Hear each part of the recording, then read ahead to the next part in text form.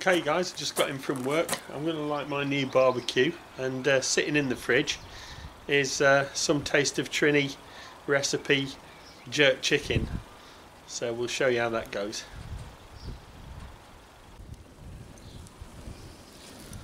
Yeah, one trick I use when I'm lighting the barbecue is one I picked up from the BBQ Pit Boys, and that's just to light only half of one side of your barbecue. And if you've got a divider, put that in to keep everything over in one corner. Then you've got a hot side and you've got a cool side, and then once everything's cooked, you can, if you've got one of these shelf things, you can just put it up down there to rest.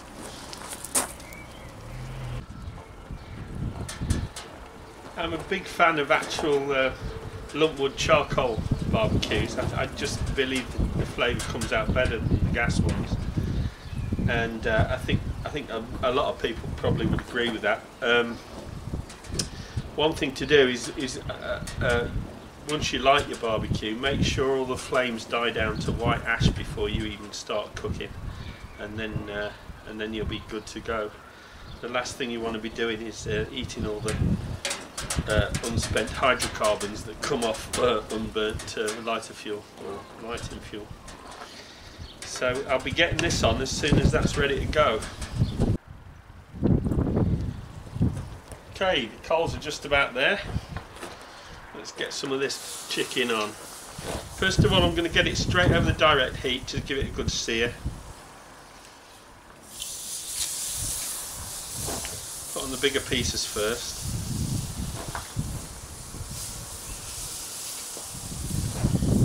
And I think that's about it for the big ones. Maybe some drumsticks on there.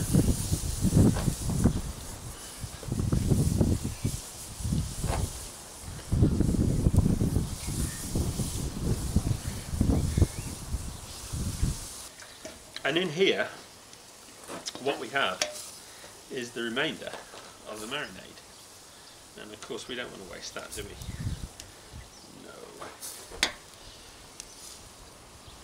I'll tip that into a saucepan and then thicken that up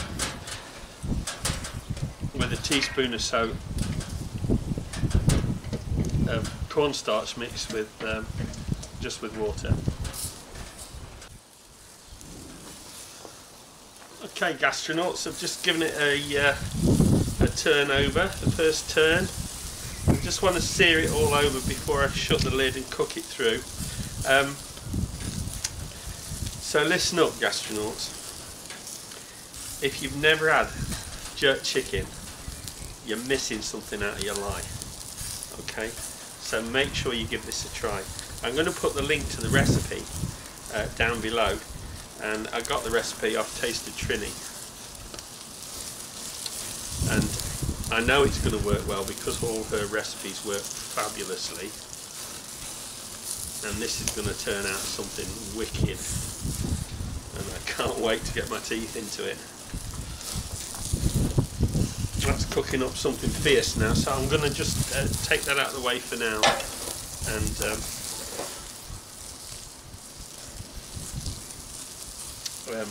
close the lid for a minute. Okay, I need to keep checking it. Don't want anything to be burning here. It will darken very quickly because there's sugar in the recipe, and that caramelizes, but that's all part of jerk chicken. You need that caramelization. Trust me, you want it in your life. Oh my god, that is just awesome. We'll close the lid again for a little while.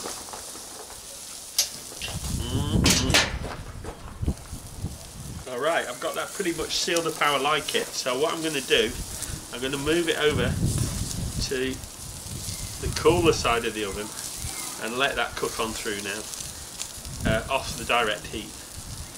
Take it away from the direct flame and let that cook on through.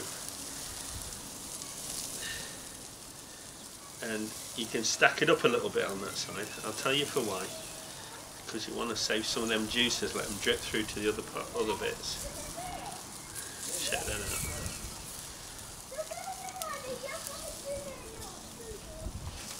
And let that cook, not too high there. shut the lid and let that carry on cooking for a bit. I think all in all, cooking time wants to be somewhere around about 30-40 minutes. It depends exactly on how big you've cut the chicken pieces. I get normally about 12, 13, something like that, pieces out of a chicken. But the larger the pieces, generally the longer you'll need to cook it. I'm going to shut that ever so slightly, so about half, and we'll see what that turns out like.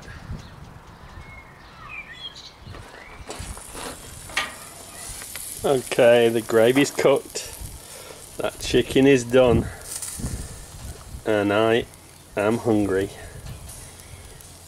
Feast your eyes on that. If you want some of this, get yourself down to Taste of Trini from the link below and get yourself some of this. Yum yum.